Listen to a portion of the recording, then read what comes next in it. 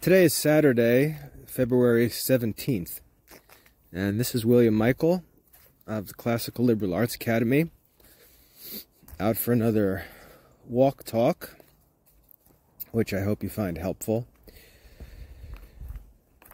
Recently, and probably for a while into the future, you'll notice that I'm focusing on philosophical topics. And there's a reason for that, a couple of reasons for that. Even though I'm a Dominican, a lay Dominican, and as a lay Dominican, I'm called to preach. As a Catholic, the Dominicans are the order of preachers. And so I can talk about theology sometimes, but as a layman, and especially as a classicist, I consider it part of my unique responsibility to talk about what I consider secular subjects like philosophy. I think that our society has a lot more trouble and has many more problems because of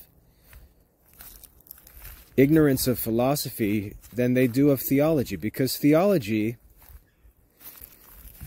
is really strange, because a person can be saved and enjoy happiness by simply believing what is revealed. And as I always talk about faith being a gift, God can give that gift to a person.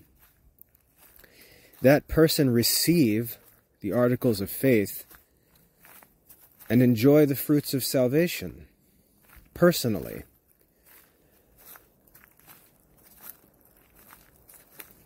But the problem with that life,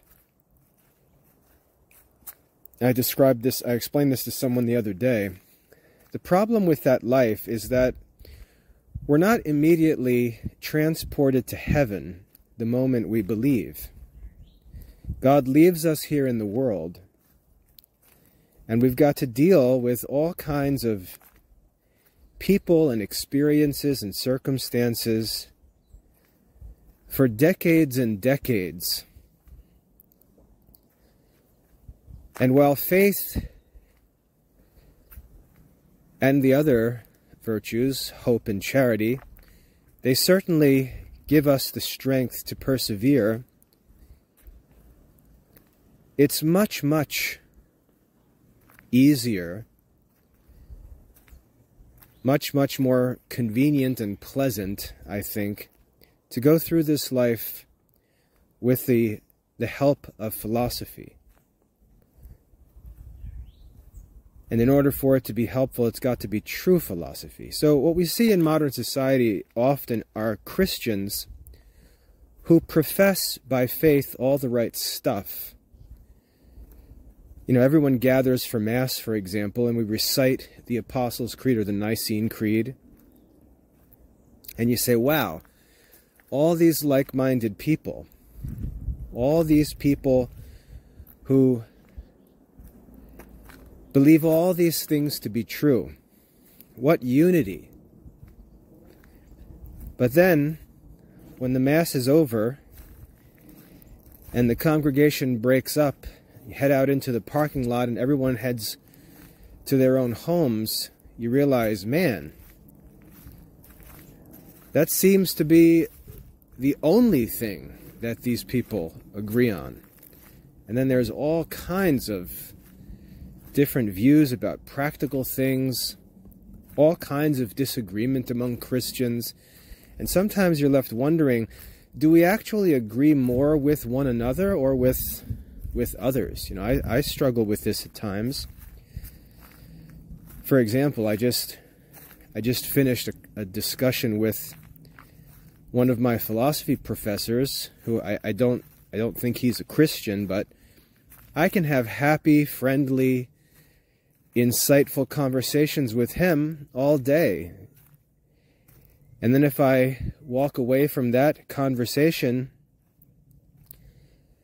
and talk to someone at church I often feel like I have more in common with the non-Christian than I do with fellow parishioners. So it's very strange to be like-minded with respect to faith, but be so unlike-minded with respect to so many other things: education, practical life, business, politics, parenting, healthcare. All of these practical subjects Christians seem to rarely ever agree on.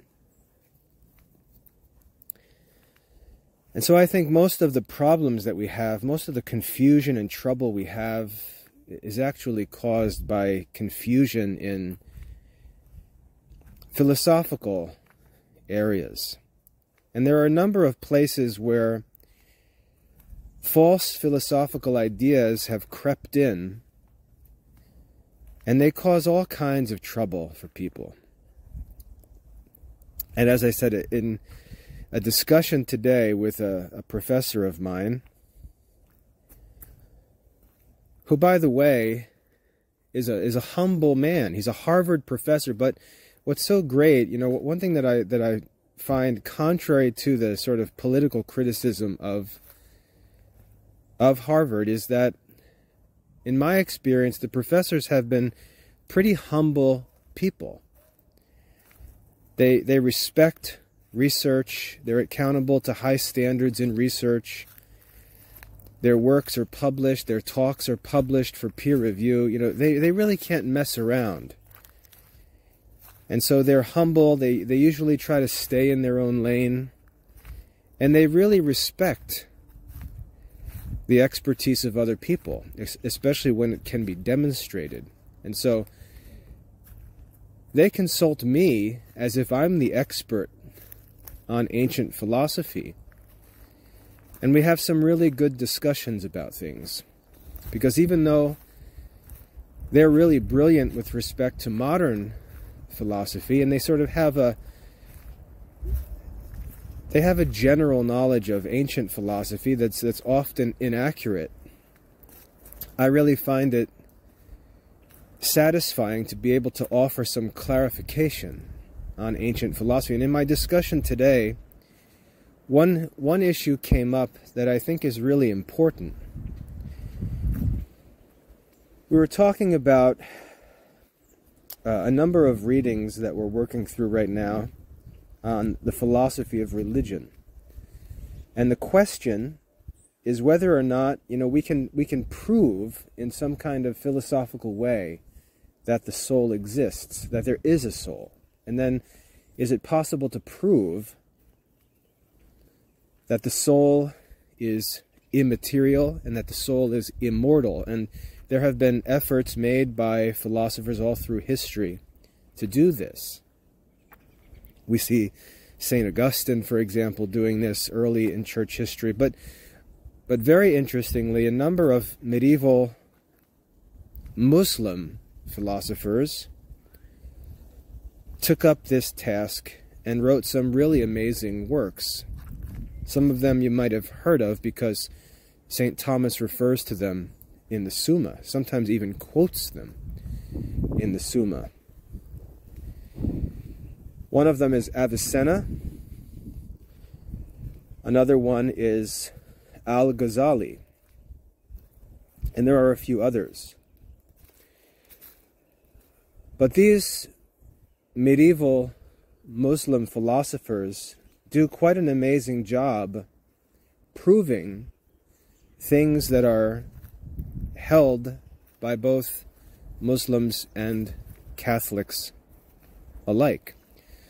So you can find some really great arguments that can be brought into the service of Christian teaching and evangelization in the writings of these medieval philosophers. And one of the benefits of my current course, studying the history of the philosophy of religion at Harvard, has been this introduction to these medieval Muslim writers, which I have not studied before.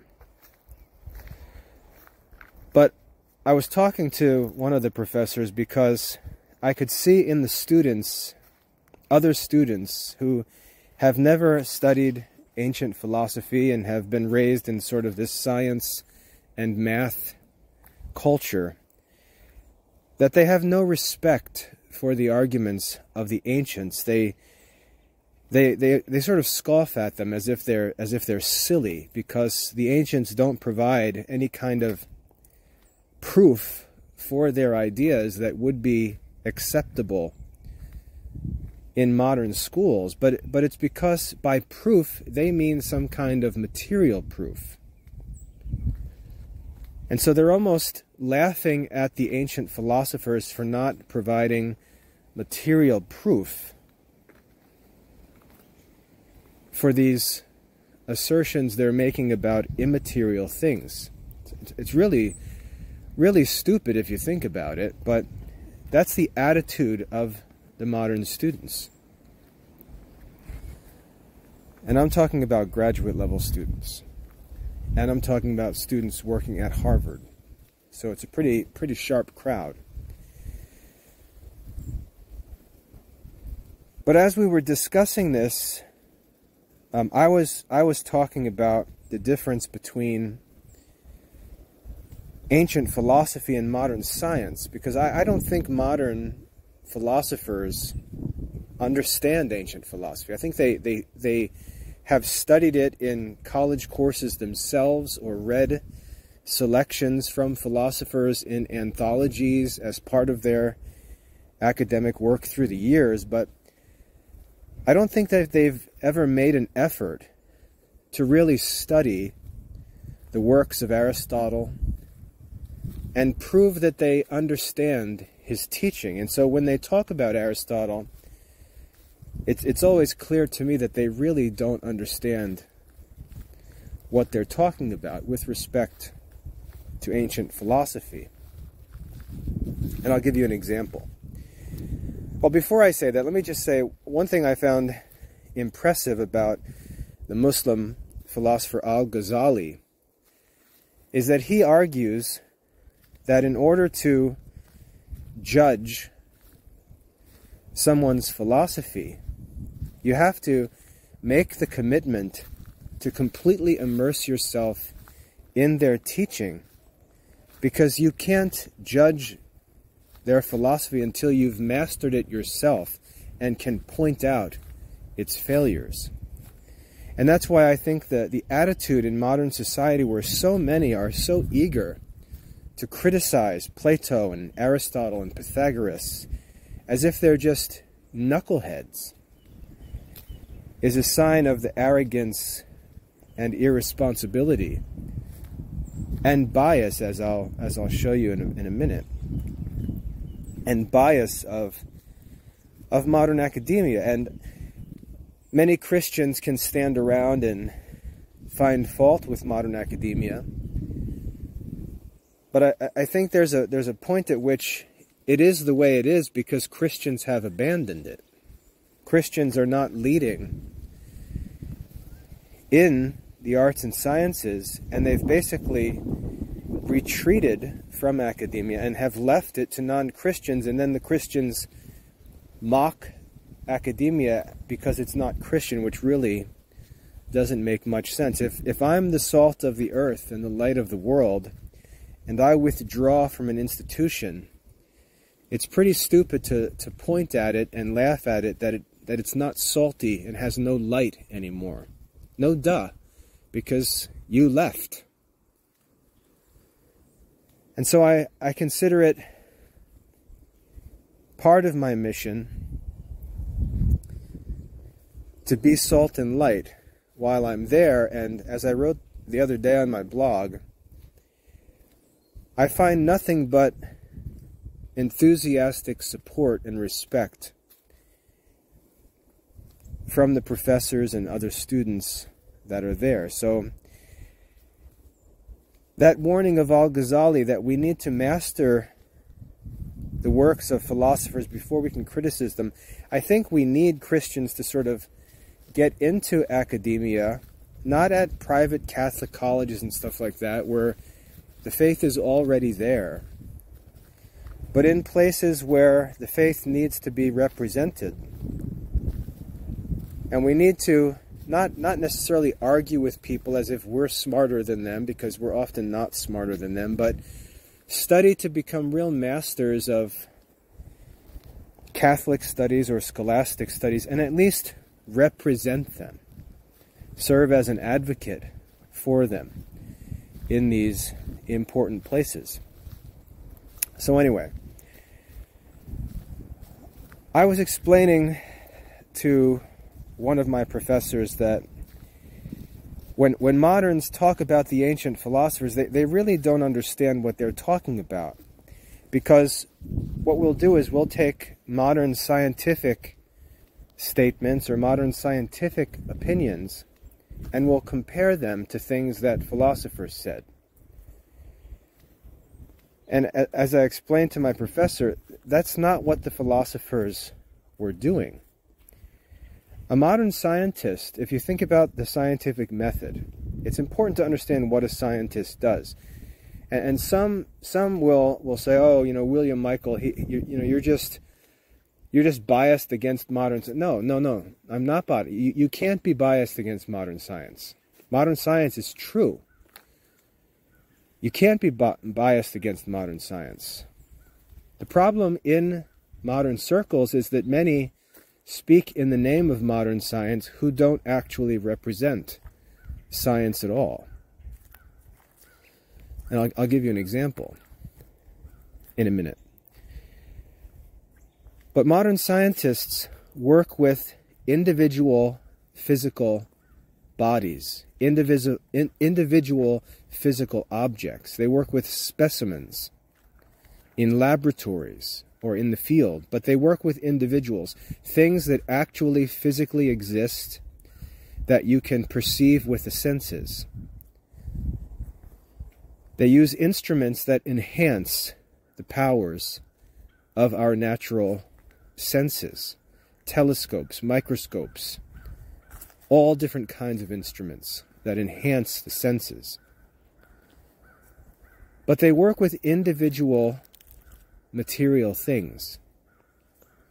And what they'll do is they'll study, let's say, 100 rats and the effect of a certain factor on these rats, and they'll gather the data from an experiment with these 100 individual physical rats, and they'll take notes and record the conclusions of whatever the study is that they're doing. If it turns out that this condition led to this effect in every single one of the rats, when they notice a correlation like that, it's sort of a signal that there might be some real connection here. Whereas if the results are all over the place, it suggests that we're probably missing the mark with our hypothesis. But that's what scientists do. They study individual physical bodies. They gather data from their experiments, and then they, if the data supports it, they generalize about the class of things. Now, what's interesting is that when they move from the experimental study of individual things to talk about classes of things, they're no longer dealing with physical science. They're moving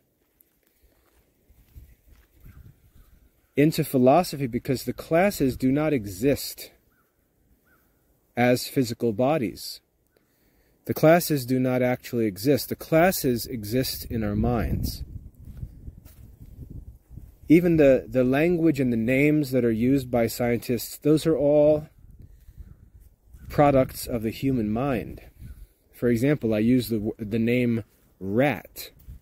There's nothing in the natural world that identifies anything as a rat.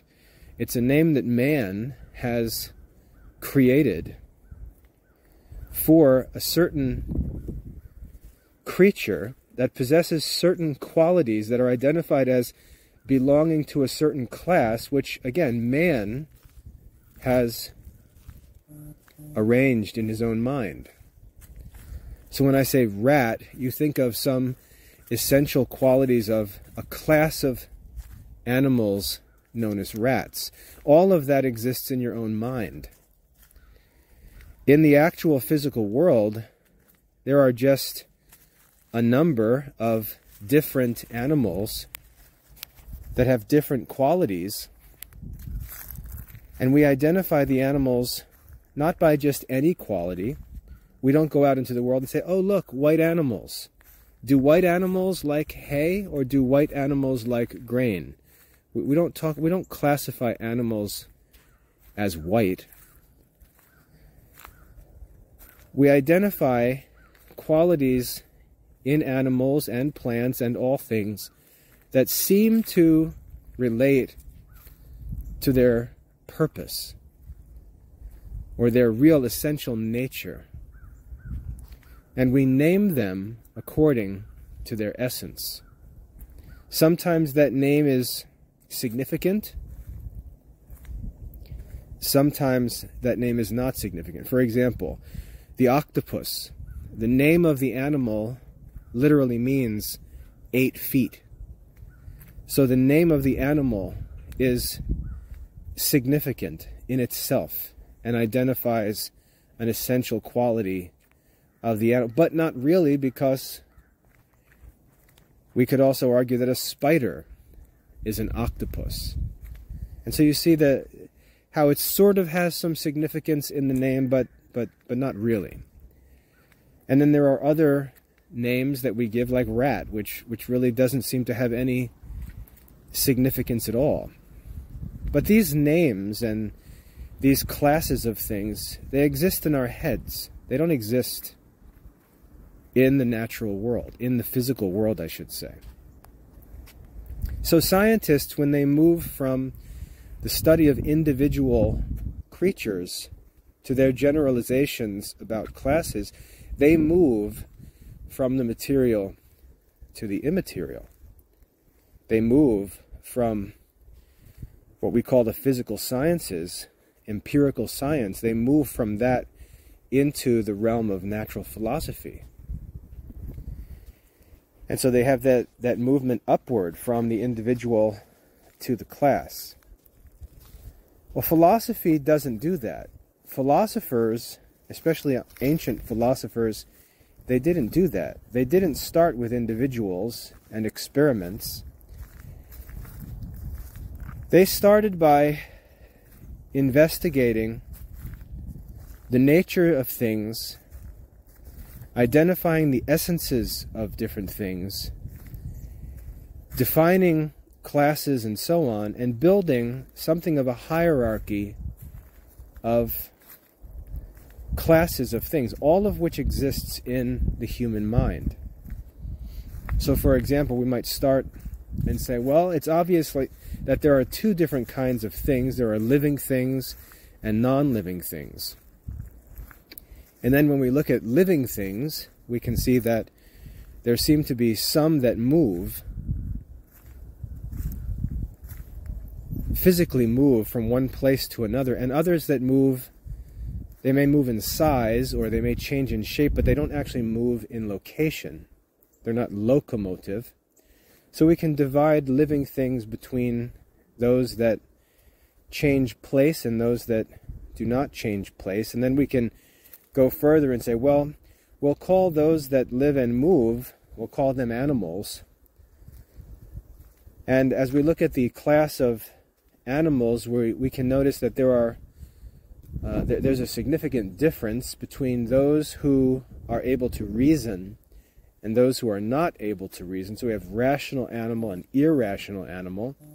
And you can see how this system of, or this hierarchy of classes is developed based on the essential qualities of different things.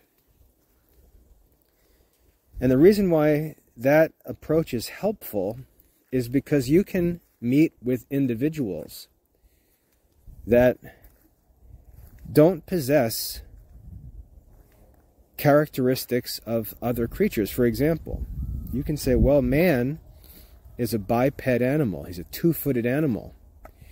You say, yeah, that's all right, because I've seen a lot of people and men have 2 feet.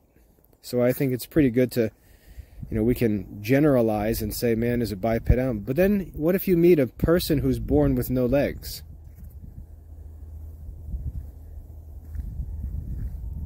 Scientifically speaking, is that a human? Because it's not a biped animal. And you see that the 2 feet or the 2 legs to the philosopher would not be accepted as an essential quality. And so the philosopher, like Aristotle, would have no problem looking at that child born with no legs and say, of course it's a human being. Because the essential qualities of a human being are all present with it. Having 2 legs is an attribute of human beings, for sure, but it's not an essential attribute.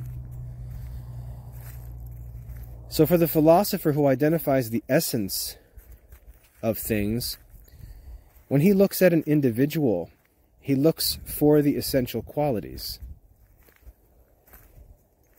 And when he observes those essential qualities, he can easily classify that individual without being distracted by defects, imperfections, and so on. So scientists work in one direction from individuals up to classes, and philosophers work in the opposite direction, from classes down to individuals. 2 different approaches to understanding the world. Throughout all of ancient history, all the way through until the 1600s, that is how wise men thought about the world. And if you want to look back in history and wonder, why did they do this? Why did they do this? Why in the Middle Ages did they do this? This is why. This is why they did this. Because philosophically, they were Aristotelian. Through the Middle Ages, at least. Before that, they might have been Platonic. Before that, they might have been Pythagorean. There was a philosophy that was driving the way they thought about things. Why did they have slavery all through history? Because of philosophy. That's why.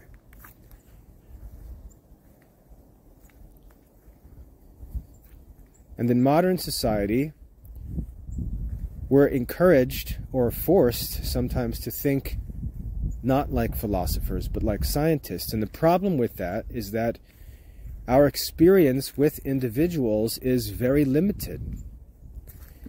And therefore it's very difficult for us to form accurate judgments about things scientifically because we see so few samples. Our sample size is so small.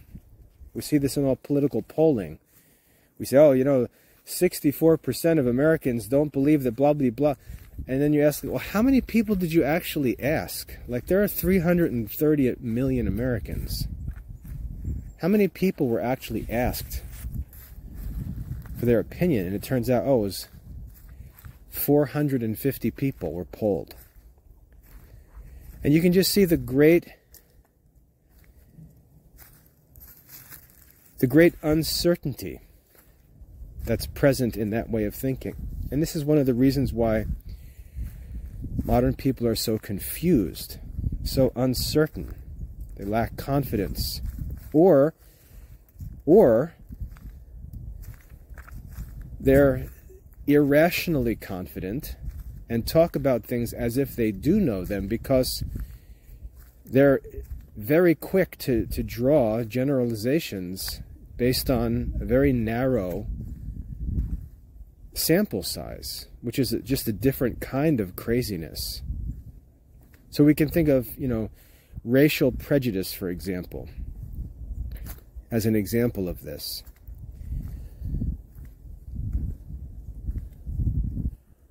someone can grow up in a town like mine, and if you grow up in a town like mine, you can easily be racially prejudiced by your experience, because where we live, the white people are Christian, church-going, farm-owning, business-owning men and women. And when you drive into town, you get into town where the stores and shops are, and that's where you meet with the local black folks, and they're just sort of wandering around. It doesn't look like they're employed, obviously poor, poorly dressed.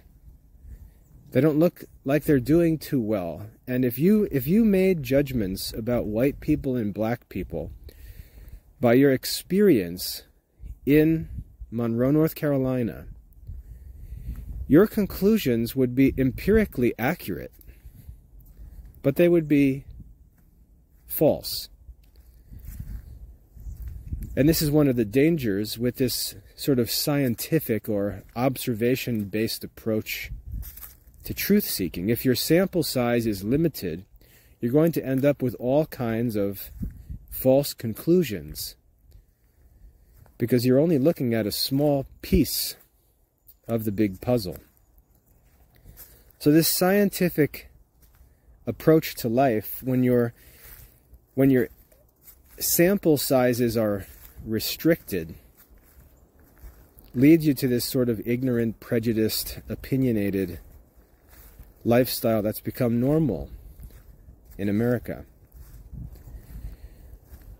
But anyway, let's get to the real point of this discussion. We see this difference between philosophy and science.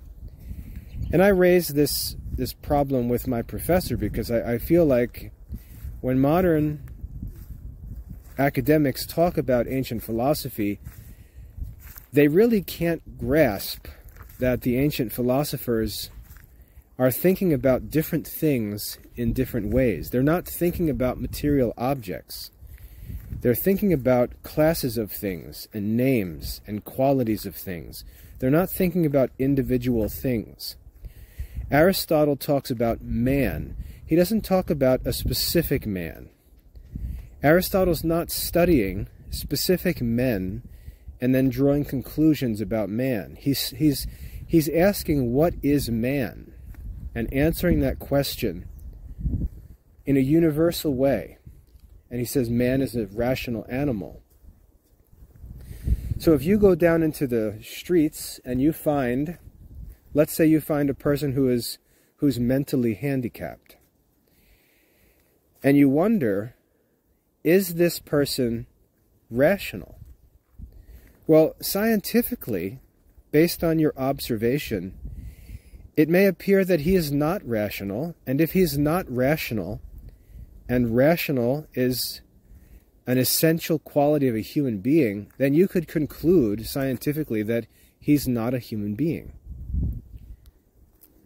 Based on your experience, based on your observation. Whereas for Aristotle, he would certainly be a human being, but because of some defect, he's deficient in what is natural to human beings, just as a person born blind would be deficient in a natural human faculty, but he wouldn't be redefined by that defect. So it's difficult for modern people to understand that ancient philosophers did not think about things the way they do.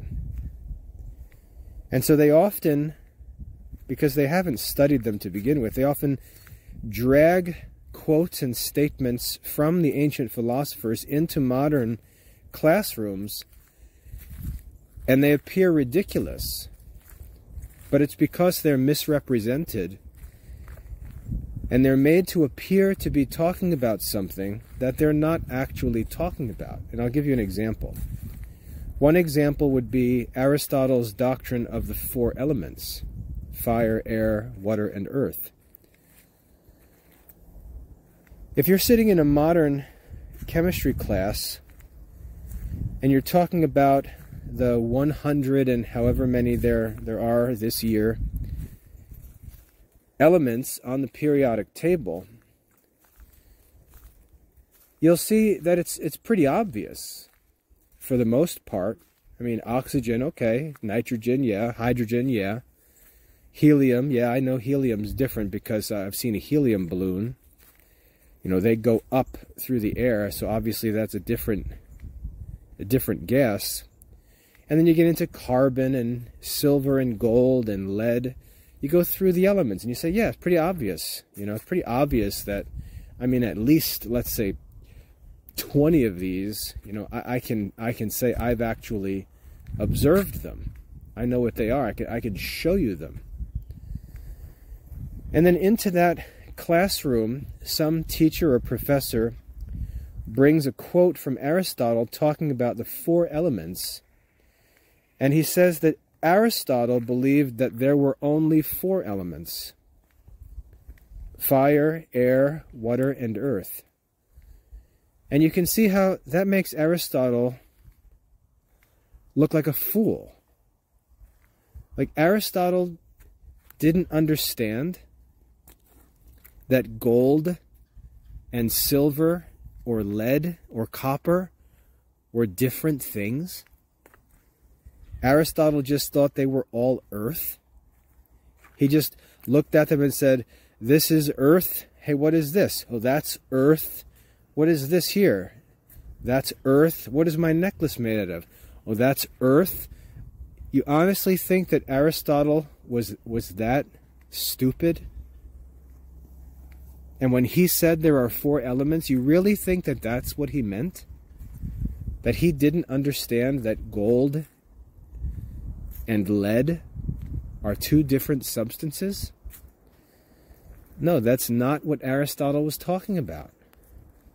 And this is the way that modern philosophers and scientists and schools misrepresent the ancients, because that's not what the ancients were talking about. When we talk about ancient philosophy, everything the ancient philosophers are talking about, everything you read about, is immaterial. Everything is immaterial. Everything they talk about is immaterial. So if Aristotle talks about man, you should not be thinking of individual men. That's not what he's talking about. What you should understand is that the philosophers are seeking to order their minds so that they think of the classes of things that exist, whether material or immaterially. They think about them in the same way that the Creator would. They're trying to understand the world with the mind of the Creator. So when God looks at the world, what would He use as names for different things? How would He classify different creatures? How would He classify different plants and so on? That's the purpose of philosophy, to understand as God understands. To basically fulfill the end of our intellect, which is to make us wise, like God. Because we were made in His image, and it's our duty in life is to basically seek the perfection of that image. To honor our Father by being like Him, by thinking like Him, by thinking of Him so that we can understand His will, and that we can do our part to cultivate the earth, to keep the earth, and keep it in line with His will. That's the purpose of philosophy, because there's this underlying assumption in philosophy that happiness requires that we live in harmony with the intentions of the Creator in all things. It's like playing the game hot and cold. You know, you're getting warmer, you're getting water. No, you're cold. Oh, you're getting warmer. That's sort of how life works. As we study to understand God's will, we get warmer. And as we get warmer, we'll notice that things start to make more sense, things start to work better. Life generally becomes happier, and it's this happiness that's sought through this philosophical contemplation. And not just contemplation, but then also the actual exercise of our will to put it into practice and experience it. That's the work that wise men do.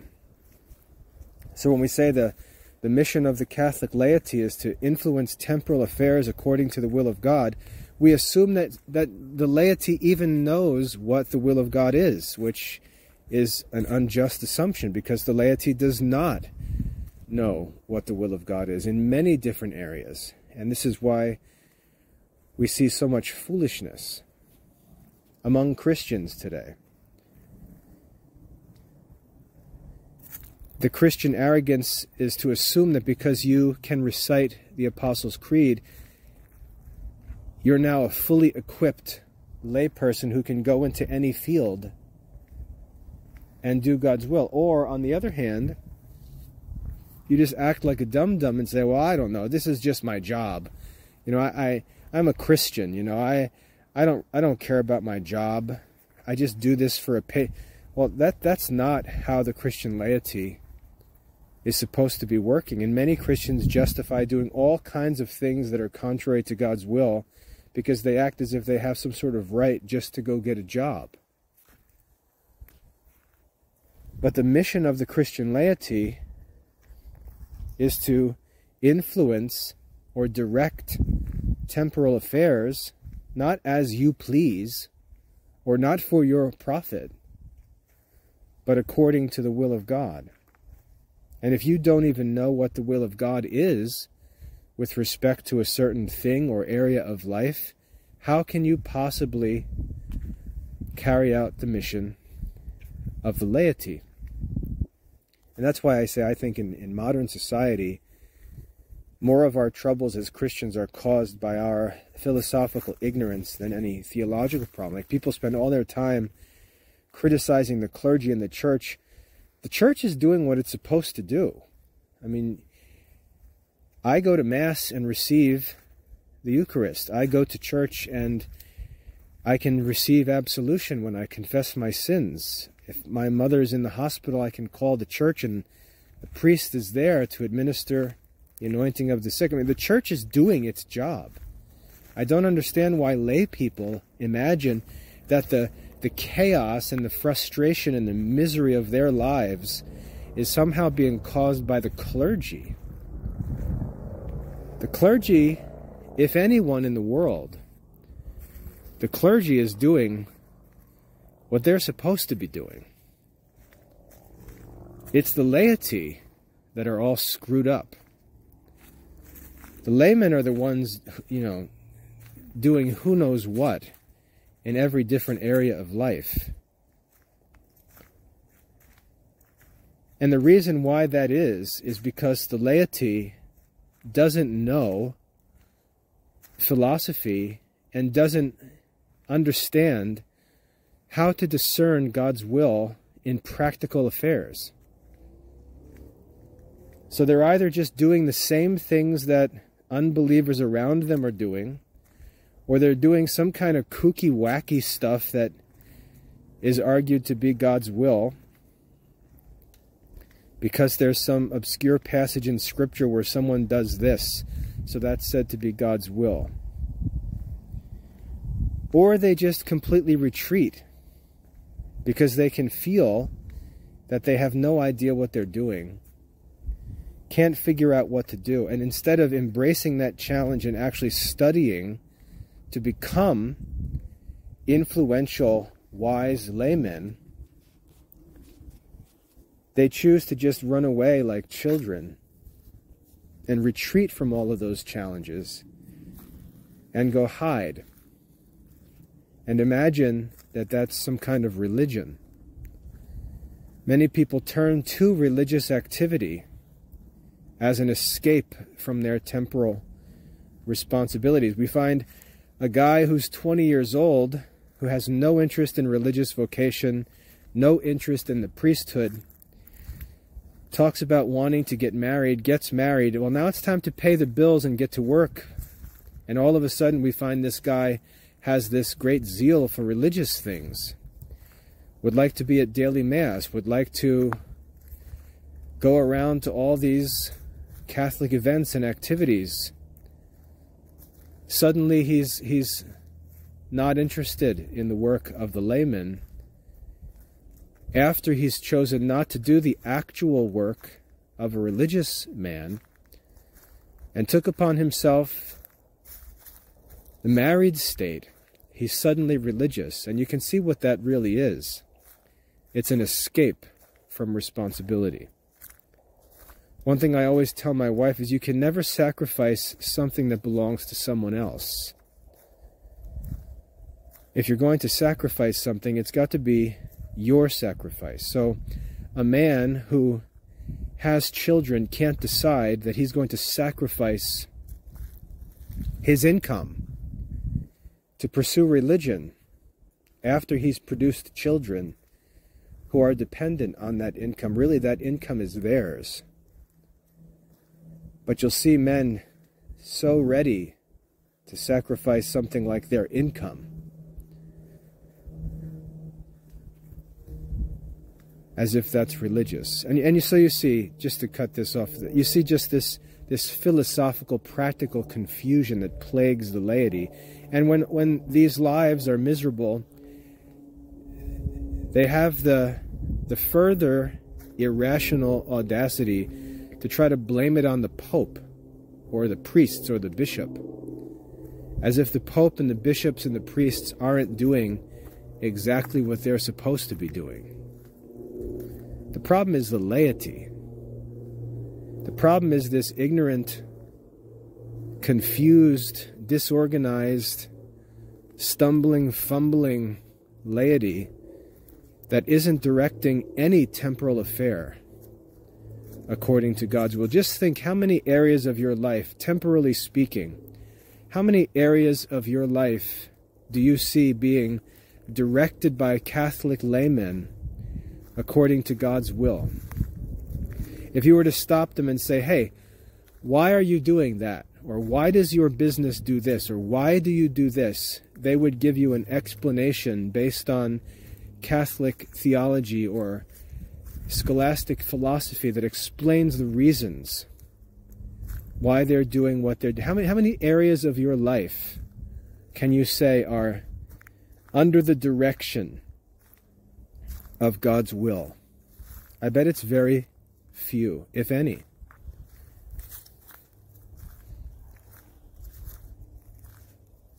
As a business owner myself, if I look to other services that I need to contract, to work with, if I were to say, I'm only going to contract with businesses or laborers who do what they do according to God's will, I'd have no partners. There'd be no partners. But if I said, I want to find some Catholic men who are wrapped up in all kinds of wackiness, all kinds of conspiracy theories and political controversies, theological and church controversies, people digging into all kinds of details to prove that Francis is not the actual pope, or that this bishop is gay, or that this priest is not doing what he's supposed to be doing. Oh my goodness, I could have a whole army of partners. And that's just the reality of the immature, silly Catholic laity today. The women are going to work to pay the bills, while the men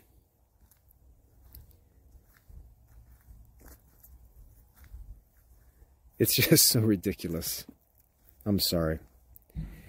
But anyway, the issue that came up, and I've got like 10 minutes left for this talk. I try to stick close to an hour. The issue that came up with my professor, he raised the issue of quarks in physics. And I don't know how much you know about these things, but when we were kids, we were taught that, the smallest physical object was the atom. And hardly anyone even understands what they're talking about when they learn these things, because it raises a million questions that don't get answered. But we were taught that if you break things down from substances down into molecules, molecules break down into atoms. And the atom is the smallest possible part of anything that exists. Well, no one has ever seen an atom, not to mention things that are now proposed like quarks and subatomic particles, even smaller and smaller. No one has ever seen an atom. No one can bring you into a lab, flip on the lights and say, here, if you'd like to see an atom, we've got one over here on display. You've never seen an atom. No scientist has ever seen an atom. They're primarily hypothetical. And it's even worse when we start talking about subatomic particles like quarks and things like that. No one has ever seen any such thing. And yet scientists talk about these things, and people imagine that if scientists are talking about them, they must be real. They must be visible. Scientists, after all, they do experiments and stuff. But these things are not sensible. They're not observed. They're hypothetical.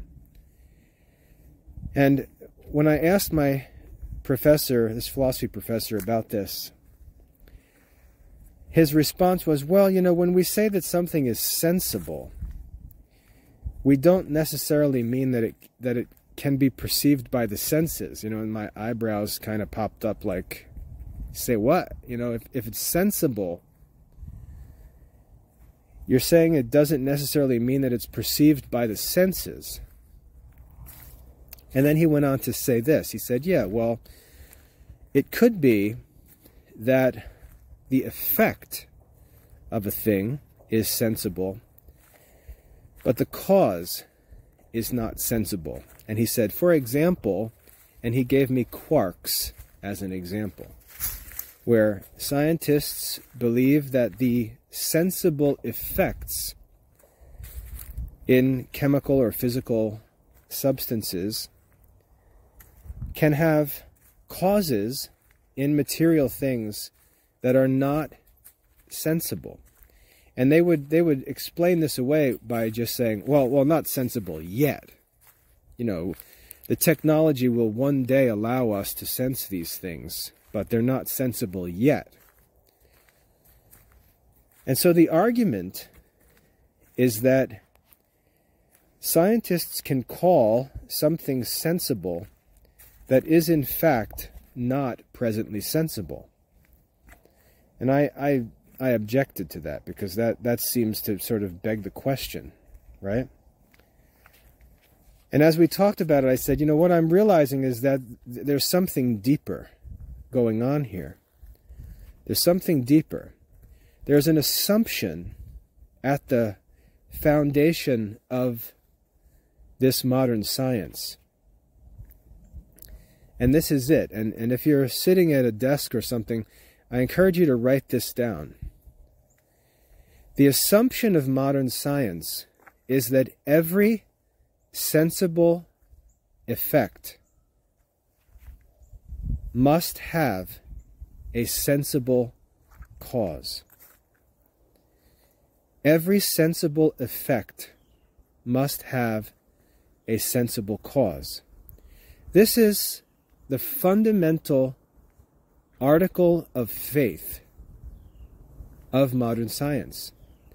And modern science cannot prove this to be true. It really is a hypothesis. I don't think scientists state it very often. But if you really look and say to yourself, How in the world can they say this? How can they say that there must be some physical body smaller than an atom because we can see effects that require there to be some other cause, and that cause must be material. That cause must be sensible. That's the whole question. That's the whole question. Because what anyone who believes in God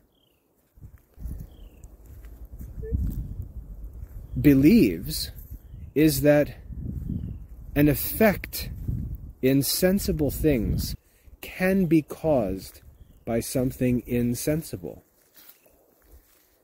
I can say in the beginning, God said, "Let there be light," and there was light.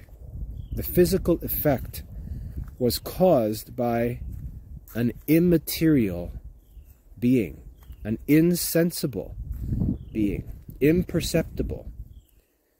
That's the whole point of religion. The whole point of theology is that physical effects can have immaterial causes. And yet at the heart of natural science is the assumption that physical effects cannot have immaterial causes. And so what I said to my professor in this discussion, I said, so basically the argument that quarks exist, and notice what we're talking about. We're talking about whether something exists. I said the argument that quarks exist is that, according to atomic theory, there appear to be effects in atoms that must have some material cause.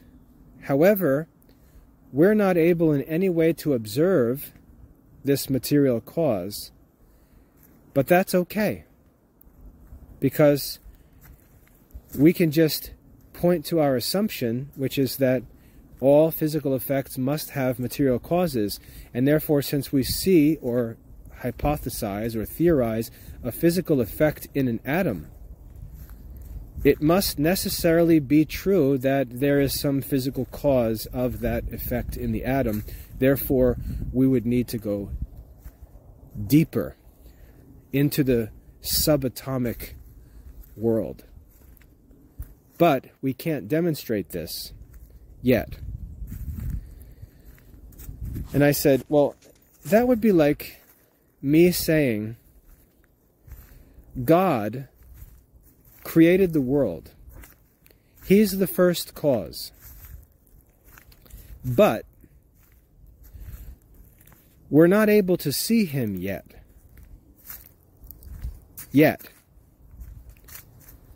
And that would be a scientifically acceptable statement. I could say, well, just like a quark is a cause of this effect or that effect in an atom, but we're not able to observe it yet. Nevertheless, it's still material. It still exists. We just can't observe it. And for some reason, that's fine at the micro level. But if I were to say, well, let's go in the other direction and say, God is so great that we're not able to perceive him yet, would that be accepted as a scientific argument? No. Even though it's the same argument as the argument for the quark. The scientific community literally says, we believe that there is a cause of this effect. That cause is presently invisible. And we accept that scientifically because of this assumption that we have that there must be a material cause. And we just can't see it. So we're literally, in science, believing in quarks. I would even argue believing in atoms. We're believing in the existence of quarks. But if someone says, I believe in the existence of God, he's laughed out of the room like he's crazy and unscientific. But the scientists do exactly the same thing at the subatomic level. They profess by faith that things exist that cannot be seen. And what this does for me is you see how it leads us to this contradiction. They will refuse to allow anyone to assume the existence of God because they argue that that is unscientific. And yet, they do exactly the same thing anytime they need to.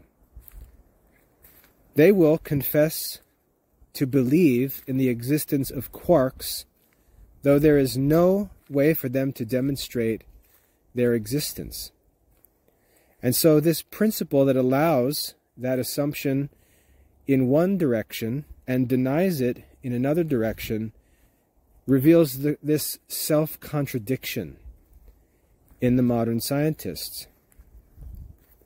And it highlights the fault. It highlights the falsehood of their assumption that every physical effect has a physical cause. That is an article of faith that they believe but cannot prove. And yet if I say, I believe that God is the cause, and yet I cannot demonstrate by any physical means that he exists, that will not be accepted. That's a contradiction. And so they condemn their own assumption and principles by their condemnation of religious faith. And what that does is reveal that their assumption is impossible. Now, what's good for the scientist is that they can just continue to make that claim again and again to infinity. And so when we have them cornered, as it were, where their theory is actually not supported by their science, they can just say, well, not yet. Well, not yet. And so they're able to deny the existence of God. They're able to deny the existence of an immaterial cause of some material effect. And they're allowed to slither out of the corner by saying, oh, well, we just can't demonstrate it yet. And that excuse to slip out of the corner that they're trapped in, that excuse can be used to infinity. And they will have never proven their assumption to be true. It can just go on and on and on, and they can continue to claim that there's just another level, smaller level, of material things responsible for these effects that we cannot demonstrate yet. And that will go on forever. When in fact, what is more probable is that their assumption is false. Their language no longer even makes sense. To refer to the atom as an atom, which means an indivisible particle, no longer even makes sense. To say an atom has parts is irrational. And they're allowed to do this. They're allowed to get away with this obvious problem in their philosophy, in their assumptions, because they can simply blame it on the equipment. Say, well, this microscope just doesn't let me see deep enough yet. Or I would show you. Well, the bottom line is, you're not showing us, and you're not able to show us that something you claim to exist actually materially exists. For your position, that's a defeat. For the modern scientists, that's a fail. Because your whole argument is that every material effect must have a material cause, and if it's material, it's bodily. If it's bodily, it's sensible. And for you to argue that it is in fact sensible, you would have to be able to present it to the senses. You can't, as I told my professor, attempt to argue that something can be called sensible, which is in fact not sensible. So as of today, there's no such thing as a scientifically proven quark that is a sensible cause of any atomic effects. That is a point of belief, of hope. Quarks, as of today, if they do exist, are insensible and contradict the assumption of modern science, of materialistic science. Now, for a Christian, this is no problem, because the Christian says there can be immaterial causes of physical effects. So could quarks exist? Maybe. But they could be immaterial. And so for me, that would be no problem. But they could also be spirits. I don't know. Neither does any scientist know. But to say that they can't be spirits, no scientist can say that, because the scientist hasn't proven yet that they are in fact bodily things, other than by appealing to his assumption, which is the question, and can't be presented as the answer. And so, underneath this materialistic modern science, what I want you to focus on is this assumption. This assumption that every physical or material or sensible effect must have a physical or material or sensible cause. Science cannot prove that. Science believes that, just as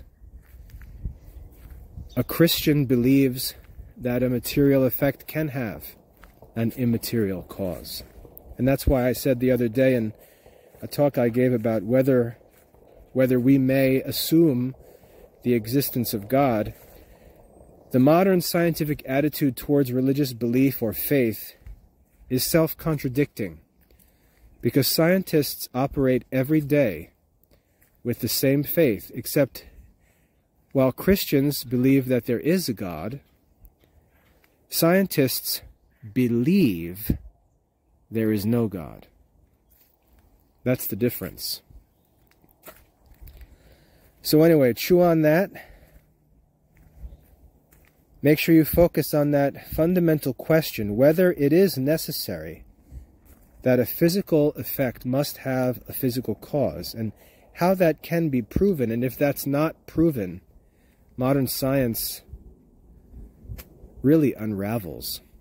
So anyway, that's already over an hour. I'll cut it off there. I hope that's helpful.